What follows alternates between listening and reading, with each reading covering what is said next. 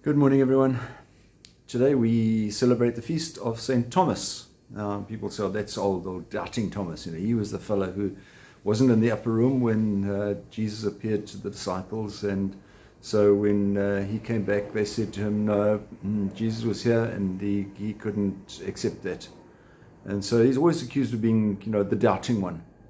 I think we need to, just to put that in perspective, the fact that he was doubting didn't mean that he disbelieved it. What he was saying, he wasn't rejecting it, let's put it that way. He wasn't saying, I don't believe it. What he was saying is, I need proof. And you say, well, okay, that's splitting hairs. Isn't that our situation? We sort of say, well, we sometimes might not believe things, but we're actually just looking for a little more evidence. It'd be quite useful if we had a bit of evidence, and that would make it conclusive for us. So the fact that we might doubt something doesn't necessarily mean that we're rejecting it. It might simply mean that we are challenging it. So Thomas wasn't necessarily being a bad guy in that regard. I think it's important that we also see that there's a distinction between doubt and skepticism. Now, to be skeptical simply would be to be dismissive in an uncharitable way. I don't care, I don't mind, that just means nothing to me, It's not likely, that's skeptical. Not likely at all.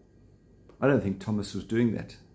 Thomas had been with Jesus, and there were many things that he had experienced with him.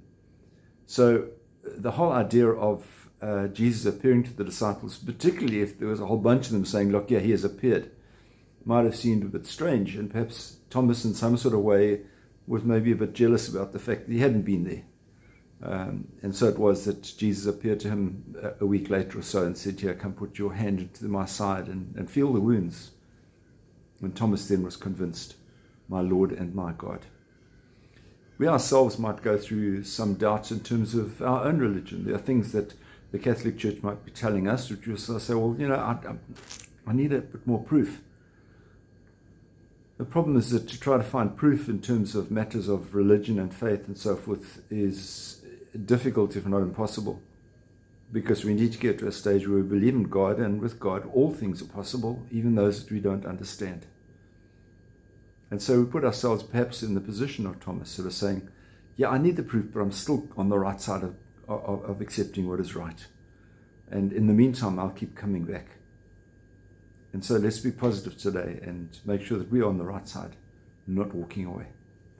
You have a wonderful day, and we'll see you again. God bless. Bye-bye.